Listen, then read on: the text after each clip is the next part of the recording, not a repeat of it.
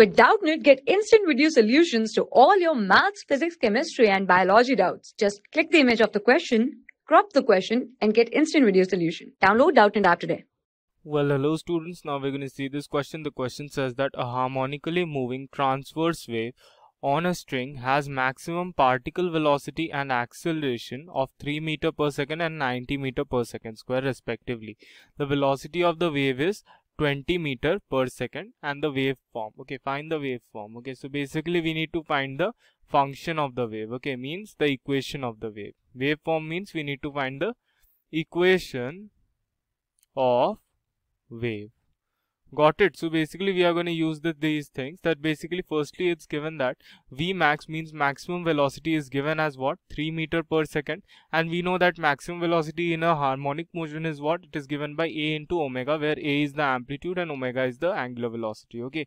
Similarly, A max, which is maximum acceleration, is given as 90 meter per second square. Okay, it is also denoted as A omega square. Okay, so if we consider these two equations, name it 1 and name it 2, and what we do is that we do 2 divided by 1. Okay, that will give us the value of omega. Okay, so when we do 2 divided by 1, we will have omega will be equal to what? Omega will be 90 divided by 3. Okay, so this 90 divided by 3, which will come out to be as 30. Okay, so basically this will be 30, omega will be 30 radians per second. Okay, so we are gonna leave it like this since we got omega. So what we'll do now, we'll put this value in this equation to find out A. Okay, so from 1, okay, so in 1, what we have is that A omega is equal to 3 meter per second square. So we will put the value of omega A into 30 must be equal to 3. So from here what we'll get? A will be equal to 0.1 meters. Got it? So basically we got everything, A and omega. Okay.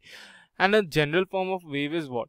Y equals A sine omega t plus minus kx. Okay, this is the general form of the wave. Okay, where k is what? K is very easy. K is what? Basically k is given by omega divided by, okay, it is given by omega divided by wave velocity, which is v. Okay, so omega was found to be what? 30 and wave velocity was found to be 20. So this will come out to be as 1.5. Okay, so basically from here if we put the value, y will be equal to A, which is the amplitude, which is 0.1, sine omega, which is 30t, plus minus k, which is 1.5 into x. Okay, so basically if you see, this is the final waveform that is found. Okay, and basically this is our required answer. Thank you. For class 6 to 12, IIT JEE and NEET level. Trusted by more than 5 crore students. Download Doubtnut app today.